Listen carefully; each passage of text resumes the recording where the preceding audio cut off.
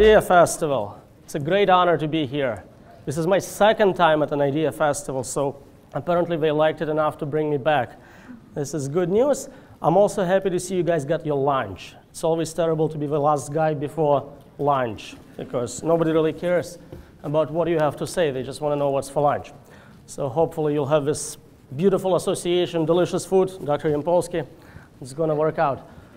I'll start by telling you guys the same thing I always tell my audience. You can follow me on Twitter. I post a lot of interesting news stories on this topic. If you're interested to learn more, it's a great option. You can also follow me on Facebook. You absolutely cannot follow me home. It's very important. I want to make sure some of you tried before. So I'll tell you about my research. It's kind of intersection of artificial intelligence and cybersecurity. So let's see if this works. It works. I'll tell you what superintelligence is. We'll consider the question, can it be dangerous? And what can we do about it? So the cool part about this talk is that it's not just my research, and I'm interested in it. It's something you all should be interested in. It's going to impact every single one of you in some way, and probably soon. OK? So first, I'm going to kind of give you an introduction, what I'm talking about. I'll say something which is not very controversial. I'll claim that artificial intelligence is already here. How many of you have a smartphone, Siri inside one of those intelligent agents? That's artificial intelligence. If you're using Google, if you've seen Watson, if you ever been to California, you see self-driving cars, all that is artificial intelligence.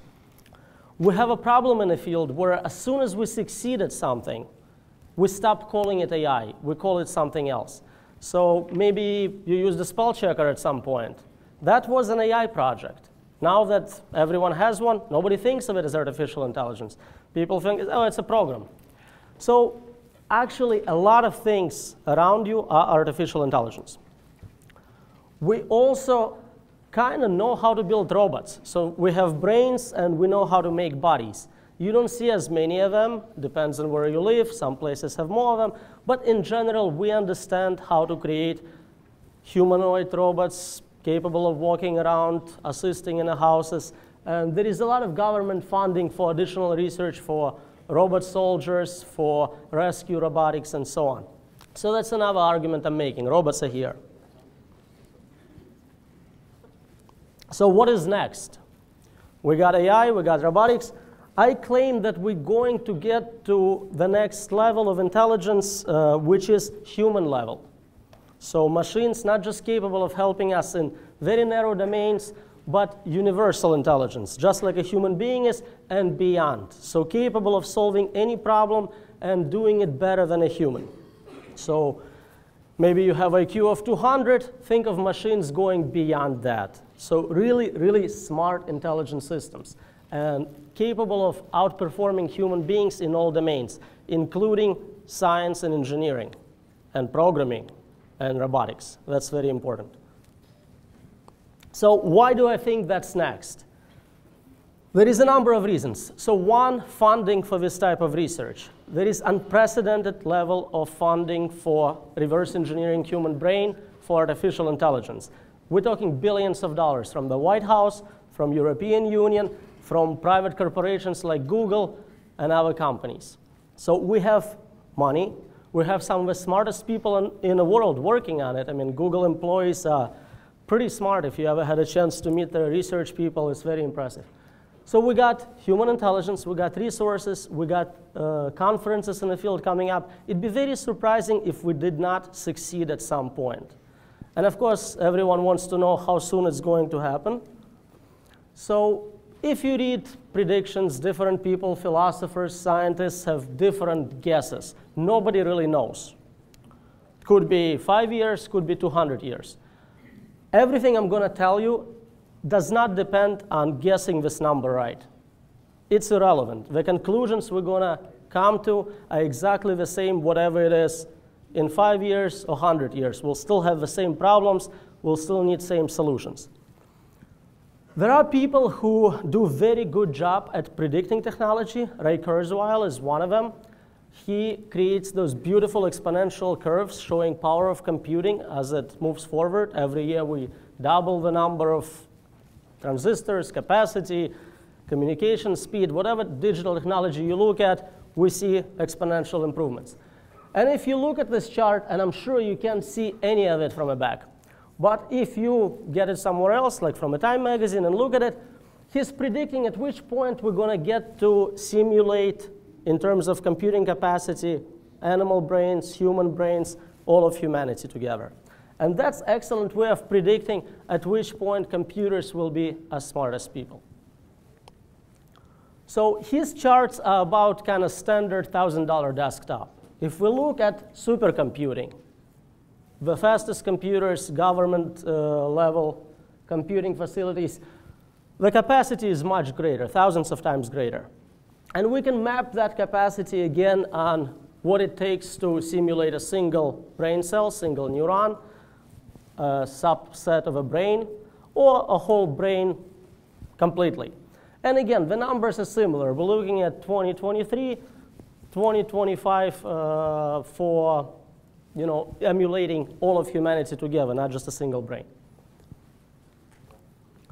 We can also look at the next paradigm in computing, which is quantum computing, which is even faster than that. So we're not just talking exponential, we're talking hyper-exponential improvements in capacity. So again, it'd be very surprising if hardware was the bottleneck to getting to human-level intelligence. So here's a simple chart showing the situation right now. We are at the point, we don't know how far that point is, right before computers hit human-level performance. What happens after that point is kind of interest of mine and part of this talk in terms of outcomes when we get to superintelligence. Notice also that there is a feedback cycle between our hardware capacity and intelligence levels. More intelligent systems help us design more powerful computers help us run more intelligent systems. So there is a cycle, self-improvement cycle. I want to discuss what those systems will represent in terms of their capacity. So I'm talking about getting to superintelligence, what makes it super anything. So one, those systems are super smart. You probably heard about computers beating people in games, chess, Jeopardy. This week specifically, there is a huge tournament in a game of Go. Google is dominating human players, so I should really update my slides. But those are narrow domain instances. So yeah, computer knows how to play chess and nothing else. The new system from Google, DeepMind, the one playing Go right now, is actually somewhat universal. You can retrain it to work in other domains without making individual changes to the source code. You just provide it with data, and the system learns to function in almost any domain better than a human expert.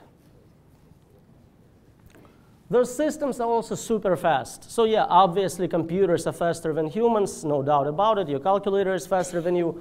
But in terms of creating events, think of stock market. You may realize, stock value went up or down, couple seconds, came back. We're talking here nanoseconds, where the stock market crashed, recovered, maybe crashed again. You won't even notice something happening while machines, obliterated $1 trillion worth of wealth. So that's another very important advantage machines have over us, super speeds. There is also complexity. How many of you have commercial airline pilot's license? I don't have one either, but when I look at something like that, that's the menu. That's basically what you need to look at all times to figure out what's going on with your system. Computers are very good at this. They can monitor thousands of variables at any given moment. Human beings can do 1, 2, 3, 4, 5, maybe with some training. So this creates problems. And the complexity of source code behind it is very comparable. A lot of that source code is never even tested by the pilot. Even experienced pilots sometimes never get to experience certain components of a system. So what does that present for us? It presents a problem in terms of emergency situations. We had already cases where airplanes crashed because the pilot couldn't handle complexity of the system. They didn't know how to address a specific situation. Computers are also becoming super controlling.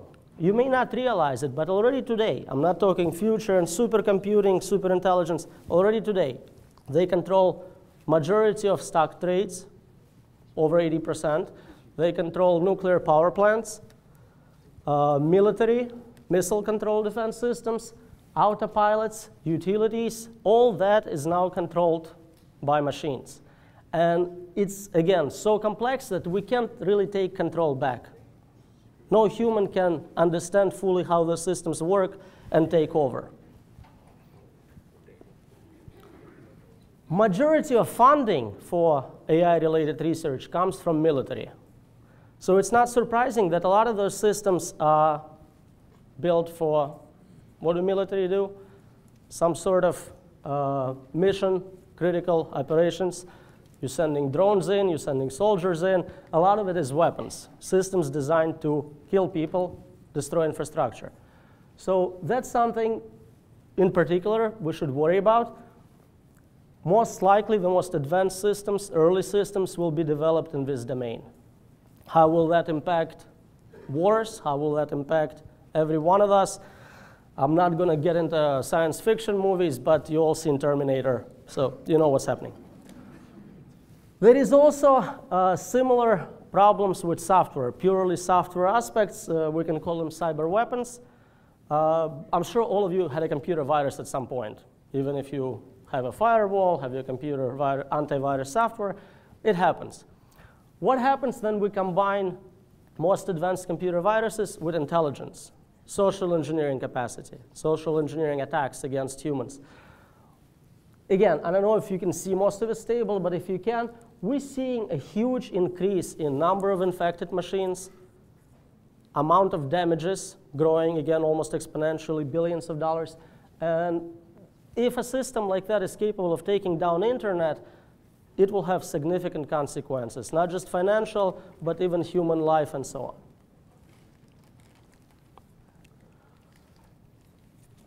The maybe good news, maybe not so good news is that those machines are also very good workers.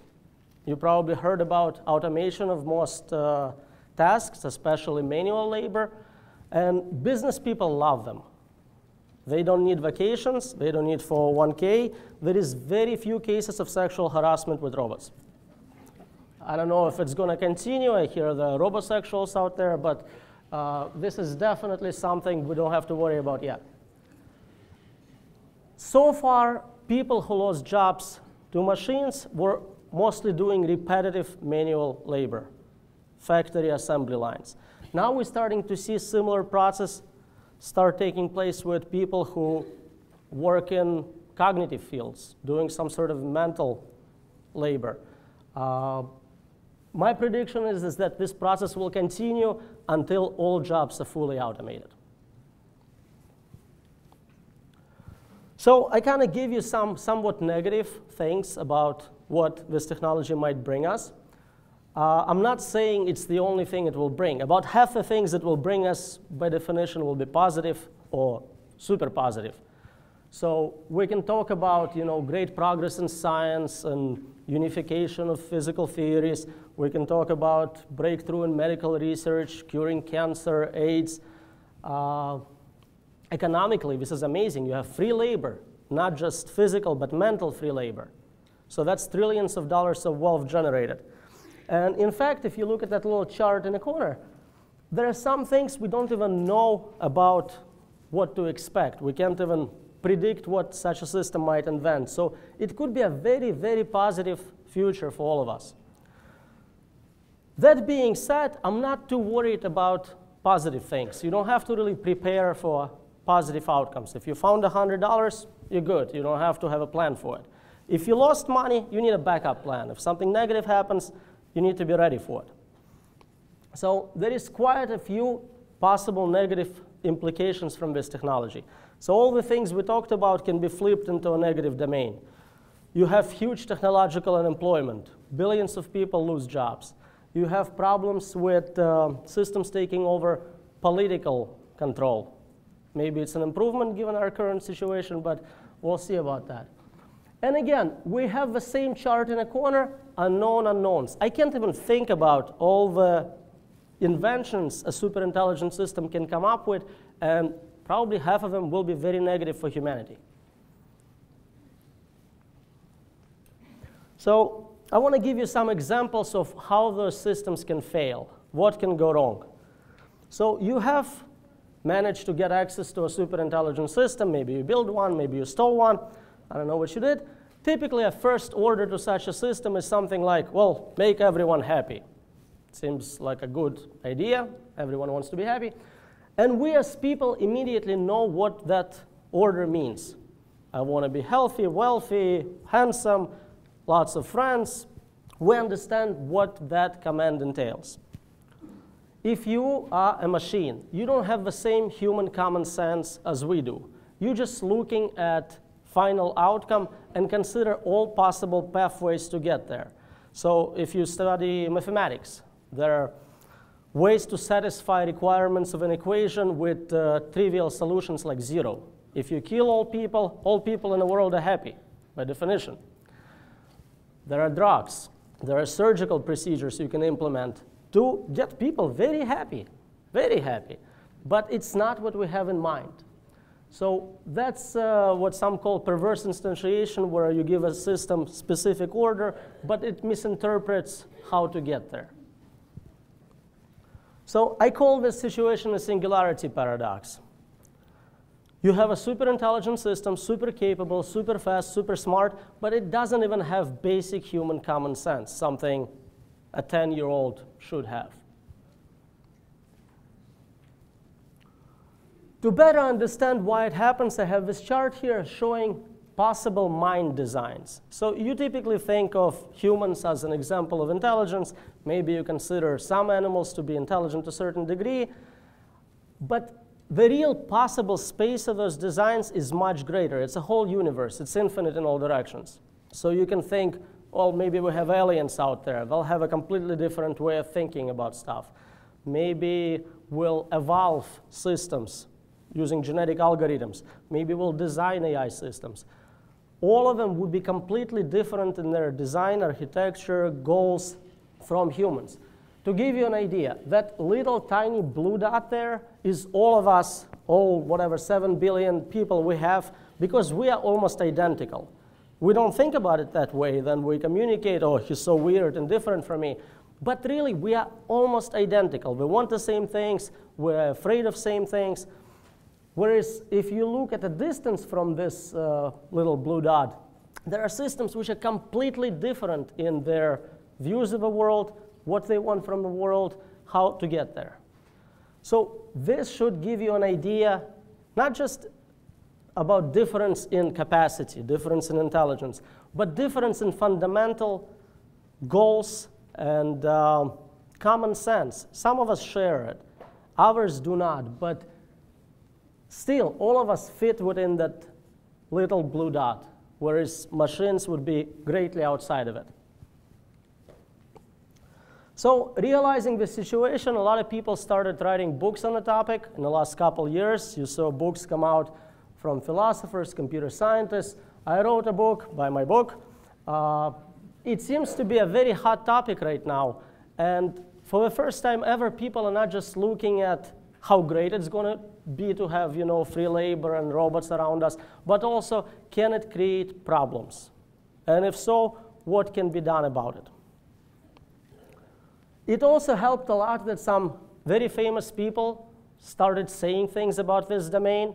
So I always joke about, this unemployed guy and a car salesman and a physicist talking about artificial intelligence. But they are, of course, very knowledgeable about the situation with technology. They are heads of top companies. They are at the cutting edge of research. So a lot of people started listening to my message. I've been saying it for years, but now that there is some backing, a lot more people are interested in this topic and consider it something serious, worth discussion. As a result of this, again, in the last few years, a number of institutes started specifically to address this problem. So now all the top universities, Oxford, Cambridge, MIT, they all starting to have an institute devoted specifically to AI safety research, or more broadly existential risk from different technologies, whatever it's nanotech, synthetic biology, robotics, genetic engineering. All those technologies have both positive and negative side to how they can be applied. So that's very refreshing to see this great birth of a new field. And so me and a colleague, we decided we need to create some sort of a baseline from which people can start doing research in this area. So it's a new field. It's important to bring new researchers in. How can we quickly get them up to speed so they know what's been done so far, what's been said, what problems are remaining? So we put together this survey paper. It's available completely for free online. You can Google it. And we surveyed everything people said about this topic we could find. Interestingly, some early research on it started in 1863.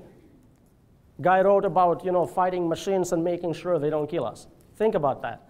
So it's been around for a while as a problem.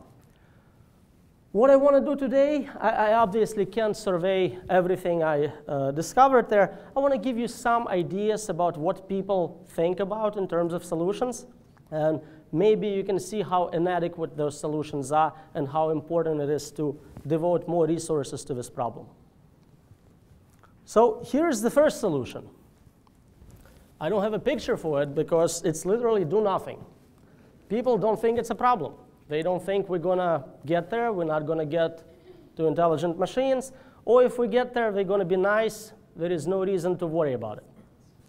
I don't think it's a good solution so far. How many of you know this guy? It's Professor Kaczynski, Harvard graduated mathematician. In his manifesto, he was one of the early people to talk about this problem, and his solution was obviously wrong. As a computer scientist, I'm against it. His idea was to kill computer scientists to stop this technology. I don't support that. But some people take this to this level, just to give you an idea of how radical this can become.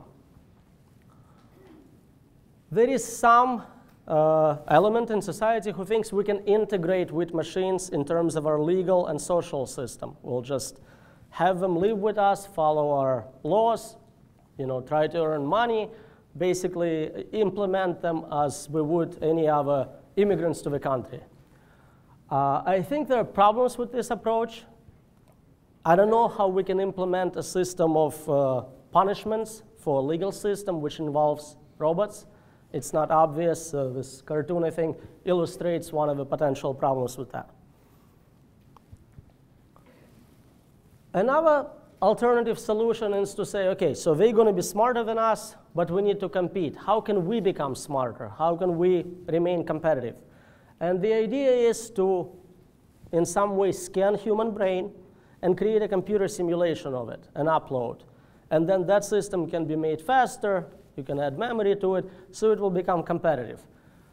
While I think it might work, I don't think it's a solution to the problem we are talking about of preserving humanity. If you are a program on a computer, you're more AI than a human, to me at least. So I don't think that's a right solution as yet. And this idea of chaining artificial general intelligence is to say, OK, so I'm here, and superintelligence is there in terms of capacity. I can't really control it directly, but maybe I can control someone just a little smarter than me, and that person in turn, or that system in turn, can control something yet smarter, and so you have a chain all the way up to superintelligence. The problem is, of course, anytime you have a long chain of command, things break down. Something gets lost in translation, and I don't think this is easier to implement than a single one-link control. Some have suggested that maybe we should kind of plagiarize from how nature did it, simulate evolution, and evolve moral agents. So we all here with kind of evolved morality. We understand, some basic principles of living in society which benefit everyone. Maybe we can repeat this process. Of course, I don't think it's going to work yet again because of this huge space of possible solutions. I showed you one with space of mind designs. Space of ethics and morals is not smaller. If anything, it's probably more complex.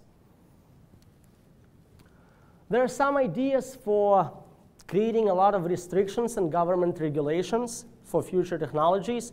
So this one in particular suggests, what if we created a first very smart system and then use that system to make sure no one else creates another system which is a bad system? This is bad on so many levels, I don't even know how to explain it all. So there is obvious government overregulation, and it's not going to work because this system now is the problem we're fighting against. If you're a lawyer, you might enjoy this option. What if we created a legal machine language where we can very explicitly specify exactly how a machine is to behave in all situations?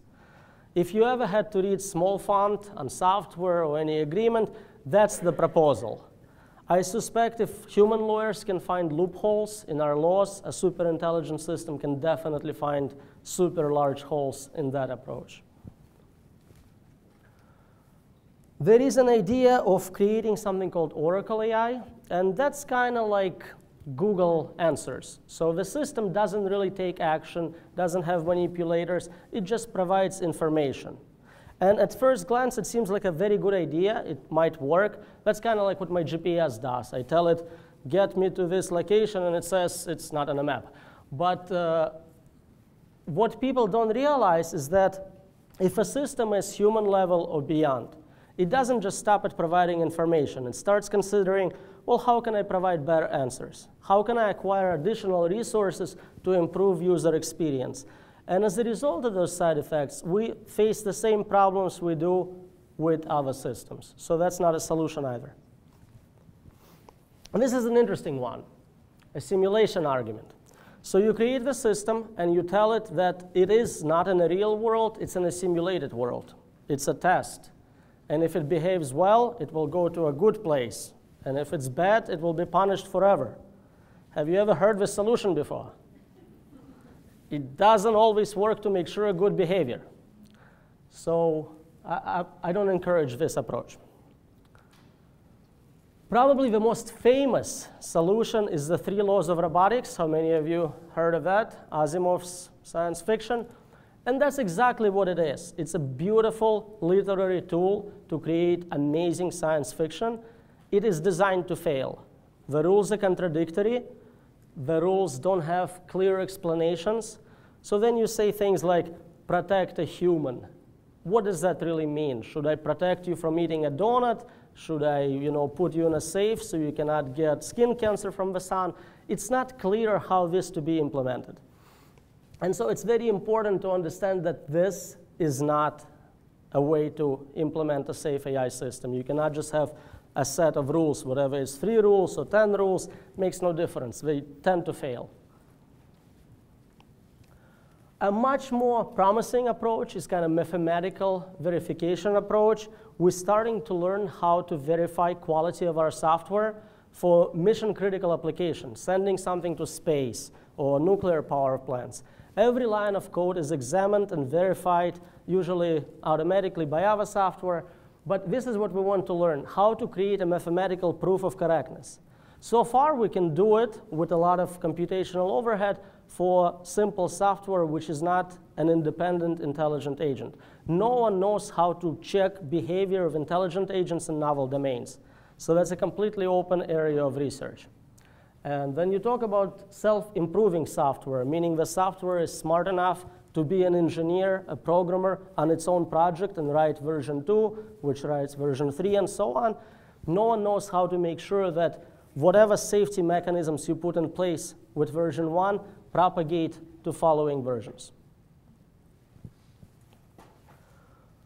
So one proposal I'm a big fan of, mostly because it's my proposal, is this idea of confining AI initially so we can study it, so we can make sure it's safe. Maybe we never release it, but at least for time being, we have some way of making sure it's as designed, it's doing what we want.